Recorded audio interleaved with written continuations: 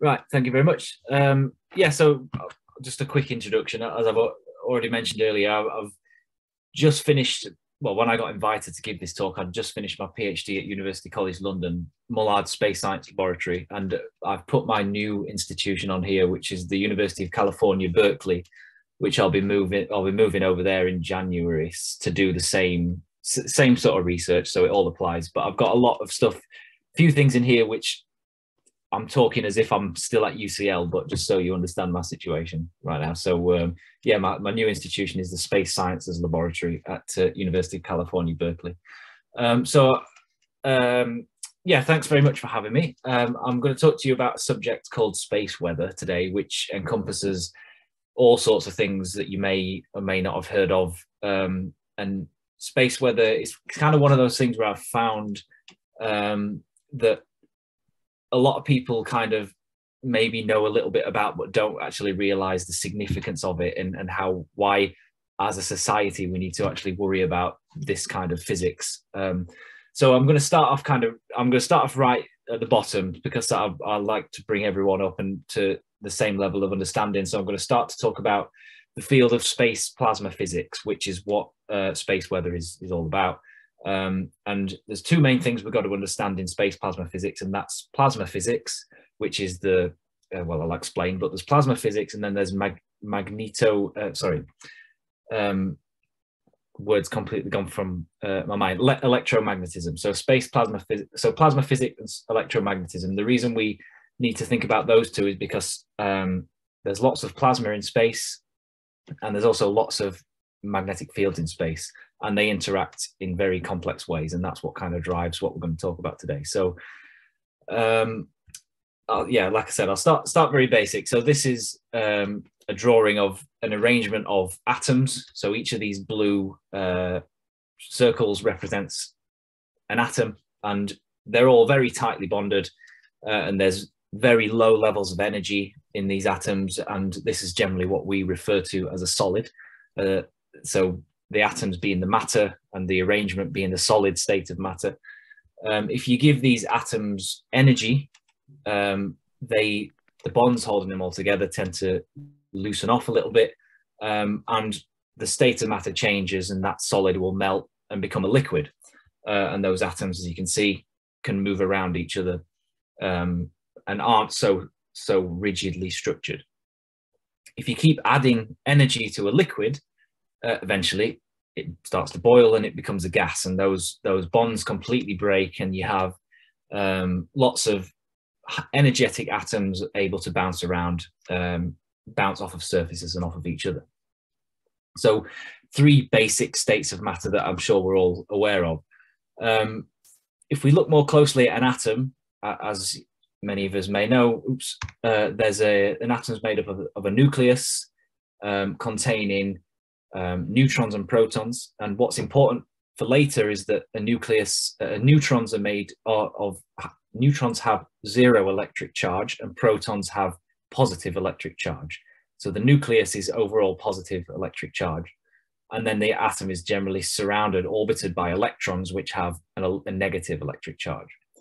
So in our simple little drawing we've got a nucleus in blue there, and then an electron in red. So our gas looks like this. Hopefully that's coming through nicely on your screens. Sometimes it doesn't, but this is what a gas generally looks looking good. Like. It's looking very good. Okay, great. So this is our gas, very simply. If we keep giving energy to that gas, those very strong bonds which hold the atom together, so the electron to the nucleus, start to break themselves. And this is the sort of energy that you would find, say, in the center of the sun, for example. So you give an atom enough energy, and it goes through a process called ionization, where the electron breaks away from the atom. And you're left with a nucleus with no electron, and we call this an ion. And we're left with an electron without a nucleus, or the technical term would be a free electron. So a gas with enough energy becomes a new state of matter that we refer to as plasma. So this is the fourth state of matter. And what's interesting about plasma is that it's because we've now got separate electric charges. So instead of an atom that's got negative and positive charges, we've got ions which are positively charged, and we've got free electrons which are negatively charged. So we've got all sorts of different electrical charges in all different places now, which is significant when you have plasma in space, because space is full of magnetic fields generated by planets and stars and so on. And this is a illustration of a magnetic field moving across the screen. I'm just going to show you what it looks like when you throw a charged particle across a magnetic field. So here's our magnetic field coming out of the screen. So here's that's a proton. If you so described by these mathematical equations up here, which I'll not go into, but this describes the Lorentz force, which is a force that says if you move a charged particle in a magnetic field, quite simply, it will move in a circle. It'll move around the direction of the magnetic field, as you can see here. It's coming out of the screen, and the particle is going to move in a circular direction. Another important aspect of how charged particles move in magnetic fields is that force is only acting in one single direction. So the particles can move along the field, but they're still moving a circular motion when they're going across the field. So they're kind of trapped in the same place in the field, apart from they can move along the field lines. And that's really important to understand how plasmas behave in space, because if you take your plasma that we had earlier and you add a magnetic field, the particles behave in somewhat predictable ways, which we can use to understand the interactions that go on in space, which I'll take a dive into in a little bit. And just an interesting fact, 99% of all matter in the whole universe is plasma. So despite the fact that we generally deal with solids, liquids, and gases, we're obviously a small part of the whole universe. Most of it is plasma. And a question I commonly get is, what about antimatter and dark matter and stuff? That's not ordinary matter. I don't know anything about that. Ordinary matter, 99% of it is plasma in the whole universe. And that 1% is your solids, liquids, gases, and other rarer forms of matter. So onto the exciting stuff. So this is the sun. That is essentially a huge ball of plasma.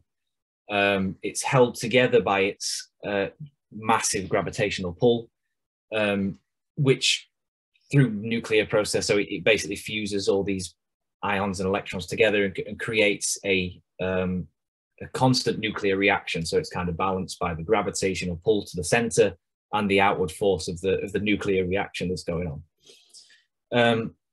And when we look at a nice photo of the sun like this, it's not just the big bright ball of plasma that we see in the sky. There's lots of interesting features going on. So you can see very clearly some bright spots or more active spots, and you can see some darker or less active spots. And you can also see around the edges, coming off the surface, there's plumes of well, what we know is plasma and gas coming off the surface of the sun there.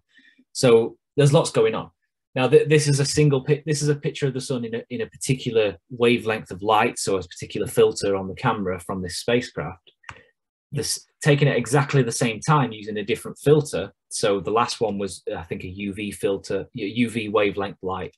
This one is closer to X-ray length light, at exactly the same time. And we can see the difference between those two photos. We can see now much better the plasma and the magnetic makeup of the sun. So we know this is plasma, and because of the plasma particles, the charged particles spinning around the magnetic field, they basically they move along the magnetic field and they can't move across it. So we can see very clearly the sun's magnetic field because the plasma is sticking to the magnetic field line, so the shape of it. So we can see magnetic activity here with these loops of plasma, which create actually surprisingly detailed visual structures. And you can see very clearly that the plasma that sort of gets ejected out into space as well as these loops of plasma which stay attached to the sun. And that's I've not got much on the sun because I'm not a solar physicist, but it's a nice example of how we can understand more about the sun by viewing it through different wavelengths of light. So things like magnetic activity, like we just said, but in more detail here, the visible light spectrum, which we can see sunspots, and so on, the atmosphere for different layers of the sun's atmosphere and the sun's surface. So one important thing about the sun for our purposes, for the space weather purposes, is the fact that it changes over periods of time quite predictably. So this is an image of the sun from the 4th of June 2013, so about 9 years ago. This next one is a picture from the 1st of September 2012, and you can see a clear difference between those two. In 2012, there was far more activity on the sun than there was in 2013. You can see lots more of these active features, lots more plumes of plasma being thrown out into the solar system. And then fast forward even more, November 2020, when we were all in lockdown, I think, the sun wasn't very active at all. So you can see one or two sort of areas of activity, but the rest of the surface is quite inactive. And then a more recent one, so just last month, this was taken, the activity is starting to go up again. And this variation in activity is a well-known phenomena known as the solar cycle. Happens on average every 11 years. The sun goes through a solar minimum. This one particular minimum was 1996. And then the following solar maximum, 2001, back down to solar minimum in 2006. This one was 10 years long. And we name our solar cycles. This one was solar cycle 23. Right now we're in solar cycle 25. And that number just means the number of solar cycles since we first started measuring it. So nothing fancy. And we can measure this activity using sunspots because they correspond to activity, solar activity. And that's what this is measuring. So the sunspot area on the sun from the 1800s here, all the way up to just, well, probably like 2016 or something there. There's more data since then. And we can see very, very, very regularly, very, very predictably, there's around about 11-year cycle of sunspot activity on the sun. And even more interesting, which we don't really understand a lot about, is there's clearly a cycle over the top of these solar cycles as well, where we get a sort of a grand maximum, and as you can see, solar activity is sort of at a minimum of the solar maximums. So very variable, very predictable. And I should have had this slide before really, but the sunspots in the visible light that we can see with a solar telescope correspond very nicely to the magnetic activity that goes on the sun's surface. It's a good indication of activity. And also where the sunspots are on the sun also tell us a lot about the solar cycle as well. So same graph here at the top. On the bottom, this is called a butterfly plot. No prizes for guessing why, but this is the same time period. The equator of the sun is along the middle of here. And what this is telling us, North Pole and South Pole at the top and bottom. What this is telling us is that at the start of a solar cycle, sunspots tend to appear closer to the North and South Poles. And as we move along, they tend to appear towards the equator. And then as the new one starts, towards the North and South Pole again. No one really understands why. It's obviously to do with the internal workings of the sun.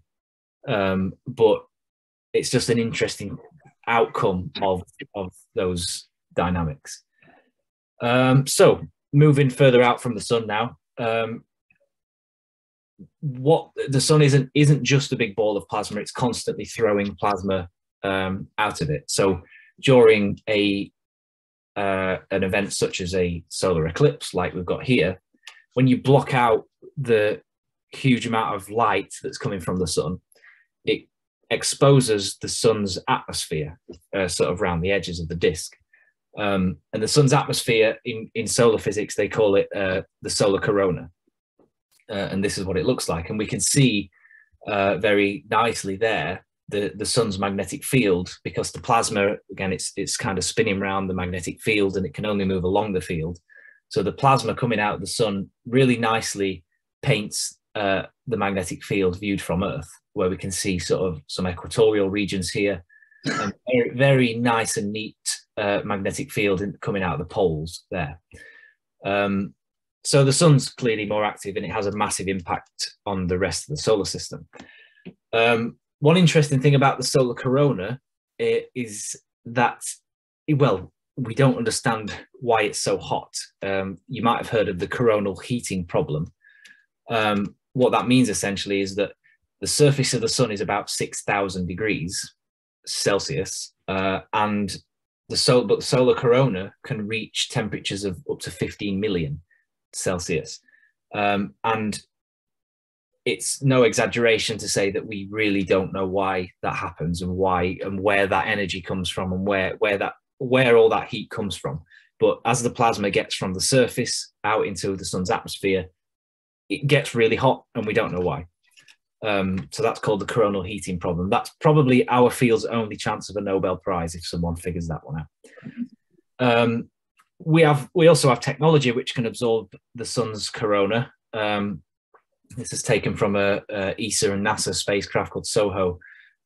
Same kind of thing. It's just putting a disk where the sun is to block out the brightness, and then we can see the outflow coming from the sun's surface and the solar corona. And generally this outward flow is moving at around 450 kilometers per second when it's quiet. So the sort of general day-to-day flow. And we call this outward flow the solar wind. So it's like a solar wind that sweeps out into the solar system. And every now and again we get a burst, sort of like that, what you just see there, a flare or a burst of plasma, a solar wind. As you can see here, there's one, I'll play that again. There's one just up here, big burst there, and then a huge burst here. These events are generally referred to as solar storms, but the technical terms for them are either solar flares or a coronal mass ejection. This one here is a coronal mass ejection, literally means an ejection of mass from the solar corona. So it's plasma being thrown out into space at this time about several thousand kilometers per second. In this case, so much faster than the sort of the normal solar wind. And here's another video of the same coronal mass ejection from a different spacecraft. And what's interesting about this one is that the coronal mass ejection, or CME for short, passes by this spacecraft, and because it's made up of loads of electrically charged particles, ions, protons, electrons, this kind of snowflakey effect, static effect that is created on the camera, because it's passing the spacecraft and it's messing with all the spacecraft electronics. So you get that effect on the camera as it passes by the spacecraft. And then to give you kind of a different perspective, this is the solar system viewed from top down. So this is a simulation of that same coronal mass ejection. And because the sun's rotating, you can see the solar wind kind of flows out into the solar system in a spiral shape. So you've got Mercury there, Venus, Earth, and these are the two spacecraft that we've just been looking at. And you can see the big coronal mass ejection there that happened in 2012, which, had it hit Earth, the consequences would have been very bad. And I'll go into that a bit later. This is just a nice video of a coronal mass ejection from the sun. Essentially looks like a huge volcanic explosion, apart from the fact that the Earth is about the size of my cursor, and all these millions and millions of tons of matter are being thrown out into space. And then, so once it's left the sun, this next video is another simulation of the same coronal mass ejection from 2012, of how it propagates into the solar system. So this black disk here is the sun. These white lines are the sun's magnetic field, and because the plasma is kind of stuck to the magnetic field, as we've explained, if the plasma moves, it deforms the magnetic field, and if the magnetic field moves, it deforms the plasma. So as this CME is propagating out into the solar system, it expands, and it expands with the sun's magnetic field. And after a few days, so as you can see, that's 68 hours for this one, it gets to about the same distance as Earth is from the sun. There we go. So Fortunately, we're not directly exposed to the solar wind. So Mars is directly exposed to the solar wind, which creates all sorts of problems. But on Earth, we have a magnetic field. I'm sure you might have seen something like this, a bar magnet with a north pole and a south pole. It's called a dipolar magnetic field because it has two poles. And the field flows from north to south in a classic dipolar magnetic field shape. The Earth has one of these, apart from the only difference is that Earth's magnetic field flows from south to north. And that's because our magnetic field is actually upside down. So our magnetic north is in geographic south, and our magnetic south is in geographic north. So our magnetic field actually flows from geographic south to geographic north. And the reason this protects us from the solar wind somewhat is because, as I said, plasma spins around the magnetic field. It can only move along the field, never across the field. So it's hard for these energetic electrons and ions to cross over into the Earth's magnetic field. So the result of that is, as the solar wind passes the Earth, it gets deflected around and creates a sort of bullet-shaped cavity in space that we refer to as the Earth's magnetosphere. There it's really clear there. So this is just a nice animation of the solar wind passing by, and that's kind of what is happening in space. So we're creating this empty bullet-shaped cavity as a result of our magnetic field, and that plasma wanting to stay on the sun's magnetic field and not cross over to the Earth's. But this does happen every now and again, because when we do get a flare up of solar activity, so say a burst of solar wind, like one of those coronal mass ejections or a solar flare, a large amount of plasma can smash into the Earth at once. And this has the effect of actually splitting the two magnetic fields and connecting them to each other. Very complicated process called reconnection, which we don't really fully understand. But as far as we know, it connects the sun's and the Earth's magnetic field, allowing particles to flow down into the Earth's magnetic field and create danger to Earth. And when we do get one of these big disturbances, we tend to refer to it as either a geomagnetic storm or a geomagnetic substorm, and that it depends on how long it lasts and the overall effects. But we'll call it a geomagnetic storm because it's kind of encompasses all of that. And then those particles that flow down into the Earth's magnetic field can become trapped. So they don't all get to Earth, but they generally become trapped inside the Earth's magnetic field. Because I'll show this video again, the magnetic field tends to break on the day side of the Earth, so the sun's on the left, and then sort of attach itself back on the night side of the magnetosphere. So this kind of stretched bit that you can see is what we call the magnetotail, and so the field constantly flows like that, and we get loads of trapped particles in the Earth's magnetic field. Sorry, that was a bit all over the place, that explanation, but this is what the magnetic field tends to look like with the sun on the right-hand side. So you can see that it's kind of compressed on the day side where the solar wind is coming in and stretched on the night side. And these lines at the top and bottom, these yellow lines, are where the Earth's magnetic field is connected to the sun's. And then where we can see these shaded regions where the Earth's magnetic field is completely enclosed. So these are where the particles are trapped from the sun. So what we tend to get is a buildup of energetic particles and plasma in the Earth's magnetosphere. That's the moon there, just for reference. So the moon passes in and out of the magnetic field all the time. And the outermost of these bubbles is the least dense because it's kind of fresh plasma that's been that's flowed into the Earth's magnetosphere. We tend to call this the plasma sheet. And as more and more particles become injected into the Earth's magnetosphere and build up and get forced closer to Earth, they heat up, they become more dense, and we get a higher energy population called the ring current. And then we get even hotter than that, particles heat up and heat up and heat up, and we get a sort of donut-shaped pair of bands around the Earth that we call the Van Allen radiation belts, which is the thing that people tend to hear of the most in my experience, which is an inner belt of protons and an outer belt of electrons. And these are one of the biggest problems for our technological infrastructure on Earth. So these extremely energetic, very variable bands of electrons and protons moving around the Earth all the time and constantly being fed by new particles coming in from the solar wind. And we can see this as an animation over a few days, that the radiation belts aren't just variable in their sort of intensity. So the hotter colors, the reds and the yellows here, show the hotter, more energetic electrons, and the cooler colors show the cooler, less energetic ones. They don't just vary in intensity, they vary in size and the shape as well. So they're really hard to predict.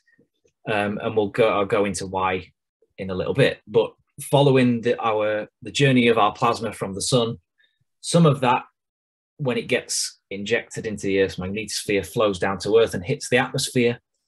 And the atmosphere reacts a little bit like a neon light. You give it energetic particles, and the gas emits light. And that's what happens in our atmosphere when we see the northern lights, or also known as the aurora borealis, or the southern lights, also known as the aurora australis. And they manifest as an oval shape centered on the Earth's magnetic north and south poles. An oval shape mainly because that is essentially the footprint of the Earth's magnetic field on the Earth. It's where the particles are flowing down and hitting the atmosphere. And the aurora is also highly variable, as is the particles coming down. So during a geomagnetic storm, for example, when we get a big disturbance, the aurora can go from quite faint and quite small oval to quite a bright and quite a wide oval. And that's where, for example, here, as a storm goes on, we can see the oval there gets bright, and then it widens and widens and widens as the geomagnetic storm goes on. And that's why sometimes you might see the northern lights in Scotland or even northern England sometimes, but generally the best place is sort of Canada, Scandinavia, anywhere in the Arctic Circle is the best place to see the northern lights. And here's just a few nice images. So this is from the space station. This probably isn't an exposure shot because it's on the space station, which is moving. And this is what it looks like from Earth. From the space station, you can almost see the Earth's magnetic field there through the streaks of aurora that you can see from above. And from the ground, of course, some of you may have seen this yourself. You can see the aurora pretty clearly from the ground on a dark night, and when there's a lot of solar activity a few days before. And they generally, the aurora is associated with green colors, but you can get red aurora, you can get blue aurora as well, and that's determined basically by the particles in the atmosphere. So the electrons, protons, whatever, come down and hit the atmosphere. Oxygen, nitrogen, carbon, the carbon dioxide, and so on, they all react in slightly different ways, and it produces different colored light in the aurora. So that's the physics side of it. The space weather kind of causes. I'm going to move on now to how that affects us and how our technology is affected and how we're dealing with it, which is kind of the other half of the space weather puzzle. And these effects that I'm going to talk about aren't effects that are theoretical or might happen or are a low risk of happening. These effects do happen, and we have to deal with them on a regular basis. So one of the most significant of those effects are something called ionospheric currents. So if anyone's got either an electric toothbrush or a wireless phone charger, it's kind of the same thing. So an electric toothbrush you put on a little base, and you don't actually have to plug it into the toothbrush. And that's because the charger, the wireless phone charger or the toothbrush charger, generates a magnetic field. And magnetic fields, because theory of electromagnetism, tells us that a magnetic field also generates an electric current, and it's that electric current which transfers energy into your phone or into your electric toothbrush. And that happens in the atmosphere as well. So we have a geomagnetic storm causing a big disturbance and moving the magnetic field of the Earth all over the place, and that drives electric currents through our atmosphere. And those currents are low enough so that they can actually overload power lines. And every now and again, they get so strong that that causes huge problems. So a notable event was in March 1989. There was a big coronal mass ejection from the sun. A few days later, it smashed into the Earth, into the Earth's magnetic field, created these huge currents in the atmosphere, these electrical currents. And in Quebec, in Canada, their power grid was overloaded, and it tripped the circuit breakers, and it basically fried one of the transformers. And they were left without power for about 9 hours on a March evening in Canada, which is not only inconvenient, it's probably also really cold. So that's one of the big major effects of these atmospheric electric currents. And this, we're at risk of this as I speak right now. So a big solar storm could cause power outages and so on all over the world. So another thing is that these electric currents can disrupt things like GPS signal. They can disrupt communication in aviation, military, and so on. One big thing, GPS is very significant because we're becoming increasingly reliant on it. So we've always used a satellite navigation at some point, presumably. Things like wireless trains are becoming more common. Wireless farm vehicles are becoming more, sorry, not wireless, driverless. So they use GPS to navigate themselves. And of course, aviation, we use GPS. It doesn't just disrupt their communications, it disrupts their GPS signal. And so they're kind of a handful of the Earth-based problems that we have to deal with. But another very significant thing is up in space. So we have thousands and thousands, tens of thousands of man-made satellites orbiting the Earth that we use for day-to-day things. So telephone signal, internet, GPS, and so on. And this is kind of an illustration here. As you would expect, there's lots of satellites close to the Earth. But you can see obvious rings of satellites kind of further out, which perform important tasks. And these are the ones most at danger because, sorry, go back one. This big ring here is a very busy part of Earth orbit called geostationary orbit or geosynchronous orbit, which essentially is the area of orbit in which a satellite will orbit the Earth at the same rate that Earth spins. So it's looking at the same point on the surface the whole time. And that's a valuable thing. So the important thing about geostationary orbit is that it's inside the radiation belts. And so, sorry, got disrupted because my dad brought me a beer. The geostationary orbit is inside the radiation belts, so which is one of the most unpredictable parts of space weather. So yeah, I'm just going to go back a little bit because I got flustered then.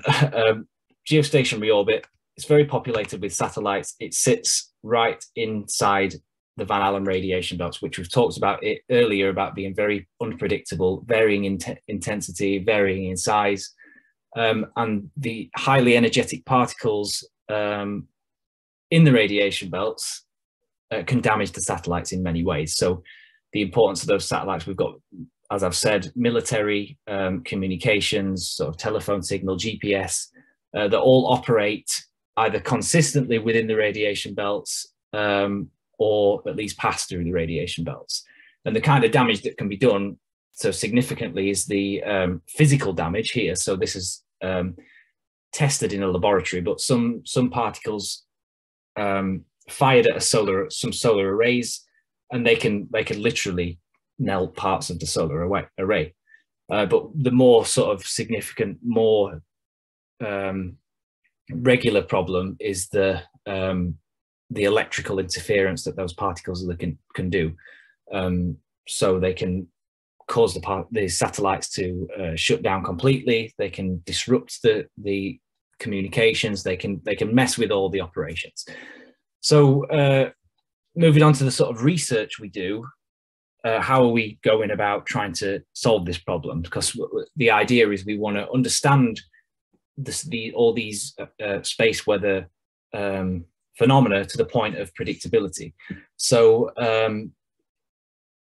what we've got here is a plot that I made a couple of years ago, which illustrates our problems quite nicely. So what we've got is the intensity of electrons in one of the radiation belts versus time. So across the year of 1998, and 3 different locations within the radiation belts. So the blue line is at one location, the blue solid line, the dotted line is at another location, the dashed line is at another. And what we can see here is that generally all 3 of these locations, the intensity of electrons follows the same pattern, sort of does the same thing kind of. So when we get a spike in these intensities, all 3 of these spike. When we get a gradual slope, all 3 of them do the same thing. But then occasionally that doesn't happen. So in this solid location, the blue line location here, about 50 days into 1998, we get a drop in intensity in the blue location, and the other 2, we get a spike.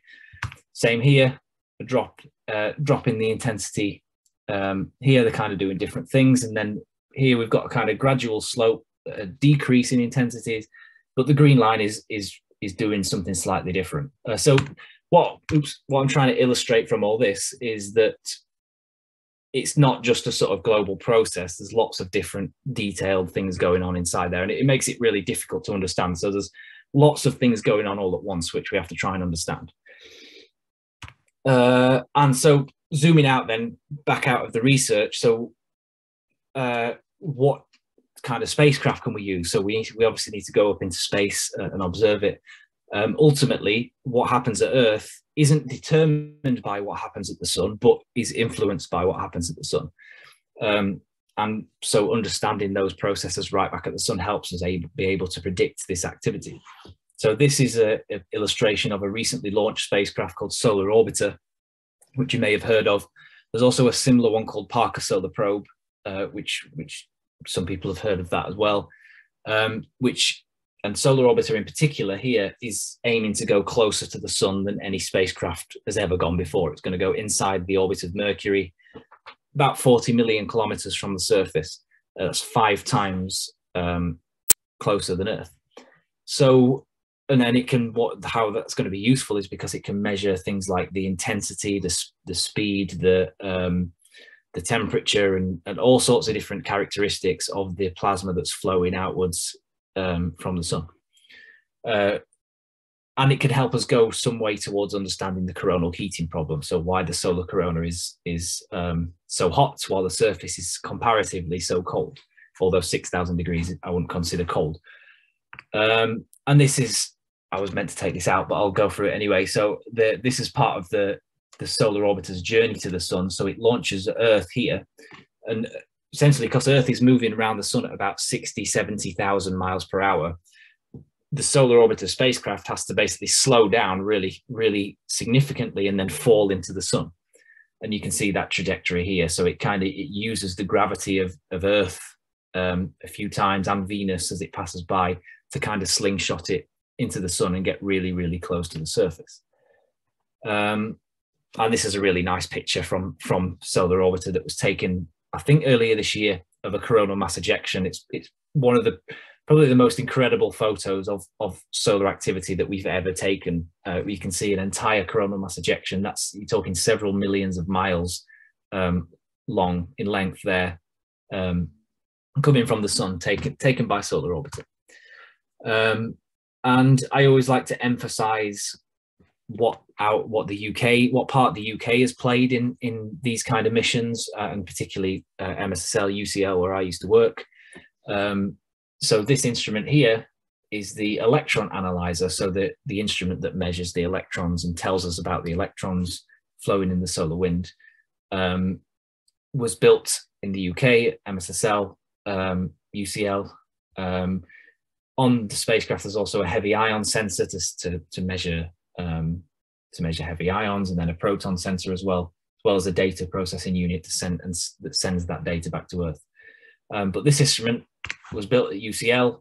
Here it is here. These two cylinders on the end, they get held out on a big boom from the spacecraft into the solar wind.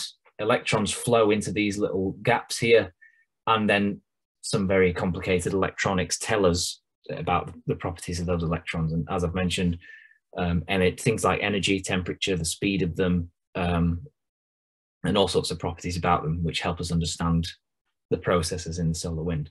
These two people are the two PIs, the two leaders of this instrument, who are both at MSSL, Professor Chris Owen, Professor Louise Hara. Some people know who they are, some people don't, but they're two significant people in this mission who I've worked with myself. And then here's the spacecraft, sort of all folded up, ready to be placed onto a rocket. So it's about the size of a small car. And you can see, all the instruments are folded away, ready to go. And this here on the front is the shield which protects the internals from the solar wind to stop them from interfering with the electronics of the spacecraft. And believe it or not, this shield is made up from ground up cow bones. So for those that care, this is not a vegan spacecraft, unfortunately, but who would have thought? Definitely not me. Apparently that is a cost-effective and lightweight way of protecting a spacecraft from the solar wind. And here's the launch of Solar Orbiter back in February 2020, where unfortunately I wasn't one of them, but half of our lab got to go out to Florida to watch the launch. And here is a nice exposure shot of the spacecraft on its way to the sun, supposedly there. And Solar Orbiter right now, it's already been closer to the sun than we've ever been before, but it's due to get closer. It's done a few pass-bys of Earth on its way there. And yeah, so just since I used to work there, I'll change this once I'm officially at University of California, but I'm just going to promote the Mullard Space Science Laboratory a little bit. It's in the middle of the Surrey Hills, in the middle of nowhere. It's a really nice location, really nice place to work. You get sweeping views of the Surrey Hills from this bit here at the front. And what's unique about the Mullard Space Science Laboratory is that we kind of are involved in every step of science. So in this big new building here, we build spacecraft and we clean spacecraft and assemble them. We send them off to ESA or NASA to get to launch. And then we also have officers that collect the data coming down from the spacecraft, our operations teams, and calibrate it, who then give that data to researchers like myself who use it to understand the science and what's going on in space. So we're pretty unique in that regard. I would encourage you to email the outreach and get on their waiting list if you're interested in visiting, because they're now actually pretty regularly doing open days or open evenings where you can go and visit and go and have a tour of the place, have some talks from some people who work there. So that's nothing to do with me because I'm not there anymore. But yeah, I would encourage you, if you want to visit, to go on their website and send them an email. And this is an example of all the missions that MSSL have been involved in over the years. So every one of these rocket launches has got an instrument on it built at the Mullard Space Science Laboratory in Surrey, and of course that in the UK as well. So the UK is contributing to lots and lots of these missions, even if it's NASA, which is American. People contribute from all over the world, and the UK is a regular contributor in all those space missions as well. So final couple of slides. This is a desk in the Met Office in Exeter, this single desk is called the MOSWOC, which stands for the Met Office Space Weather Operations Center. And what this guy sat at the desk is doing is essentially looking at all the things we've looked at during this talk. So the activity on the surface of the sun, the flow of the solar wind out of the solar corona, and how it propagates out into the solar system. And essentially what whoever's sitting at that desk, what their job is to identify when there's a threat to satellites, to infrastructure, and to send an alert out when necessary. So they might say there is X% chance of X amount of risk over the next few days, and then the companies who operate the satellites can take that sort of risk reward decision as to whether to stay switched on and not lose any business or any operations, or switch off and not risk their satellite being completely ruined by the energetic charged particles in the solar wind. So we can make predictions sort of a few days in advance at the minute, but there's wildly varying levels of accuracy, and there's a lot of research going into improve those predictions. But you can go and actually look at these predictions yourself. If you just Google Met Office space weather, it'll take you to a page that gives you all of this information about the recent solar imagery, auroral forecasts. If you go into anywhere to see the aurora, you can get a few days in advance what they think the aurora is going to look like and where. And you can get like a nice little summary. So this is from 21st of October this year. A four-day space weather, where you can get a 24-hour sort of review of space weather, and then here you can get a 4-day space weather summary.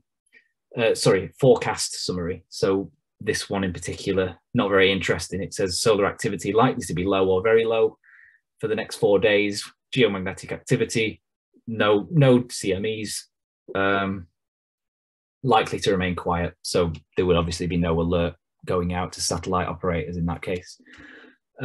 So yeah, interesting thing to go and sort of look at and play around with. And all my images of the sun that I got were from a website called HelioViewer, which you can also go to yourself. Just Google HelioViewer and you can sort of look at the sun. You can get essentially a live second to second shot of the sun by going on HelioViewer. It's really interesting to look at the sun in the different wavelengths as well. So that's the end of my talk. Hopefully you learned something, and yeah, very happy to take any questions now.